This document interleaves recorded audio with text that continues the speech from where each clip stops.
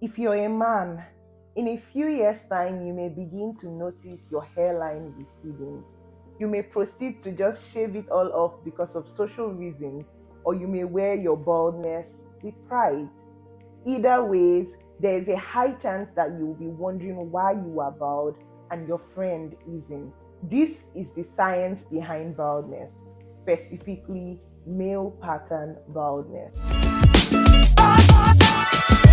Hi friends, welcome back to my channel. My name is Edie. I make videos about life as a graduate student, faith, and everything in between, including science.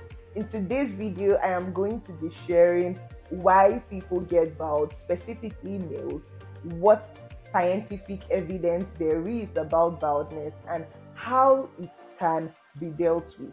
As human beings, we are born with sex hormones. There are specific sex hormones called androgens, which every human being has, whether male or female. However, men have a lot more androgens. A common type of androgen is testosterone, which we all know is responsible for the deepening of voice, is responsible for production of sperm, building of muscle, and other male-specific characteristics. This testosterone also has some function in hair growth. It is known to bind to specific receptors at hair follicles. Hair follicles are the pores where your hair grows out from. However, there is an enzyme in the hair follicle which we would call 5-ARO. The full meaning would be right on the screen. 5-ARO is an enzyme that converts testosterone into DHT, which is dihydroxytestosterone, which is also an androgen. The only interesting part is that DHT binds to the same place, the same receptor testosterone would bind. However, DHT is 5 times more potent than testosterone, so DHT replaces testosterone on the hair follicle. When DHT does that, it reduces the size of the hair follicle, and this causes thinning of the hairline and basically hair loss eventually. Male pattern baldness has been found to be caused by DHT. The more DHT a man is, the more likely they will get bald. Also, the more 5-ARO, which is the enzyme that is important for this conversion, the more 5-ARO a man has, the more likely that they would have more DHT and consequently have increased baldness. Now, what role does genetics play in this? Research shows that there are people who are genetically programmed to have hair follicles that are more susceptible to the effects of DHT. What does that mean? It means that there are people who just by genetics have hair follicles that would react a lot more stronger and even quicker to the effect of DHT than others.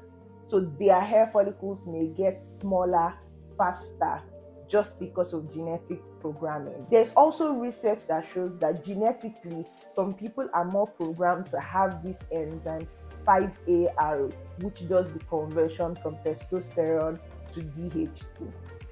Now, interestingly, when research was done with over 50,000 European men, it was found that the gene that was highly associated with male pattern baldness is the gene ARO, which is found on the X chromosome. Now, you may be wondering what this is. In a man, there are 2 chromosomes, the X and the Y chromosome. The X is inherited from the mom, while the Y is inherited from the dad. If one of the genes associated with male pattern baldness is found on the X chromosome, what that means is that the man inherited the gene from the mom. So that may mean that if your mom's side has more people who are bald, you may stand a higher chance of getting bald compared to if your dad's side has more people who are bald. Now, are there cures for male pattern baldness? If you've been following the story up until now, we have 2 key players, the 5-ARO, which is the enzyme that does the conversion, and the DHT, which is the androgen that causes the reduction of hair follicles. Now, if there is a way to inhibit either of these 2, then we can have a cure for this disease. However, the truth is DHT and 5-AR have multiple other roles in the human body.